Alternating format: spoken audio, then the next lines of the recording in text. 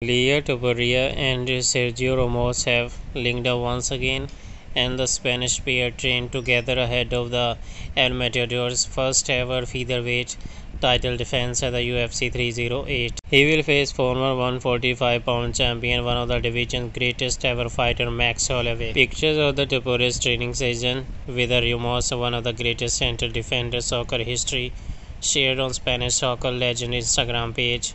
Men among the many icons of the Spanish sports, and Ilia Topuria being the country's first ever UFC champion. So these pictures they shared on social media for the fans to watch how they are working together and they are improving their skills, and that's why they shared moments of the life together.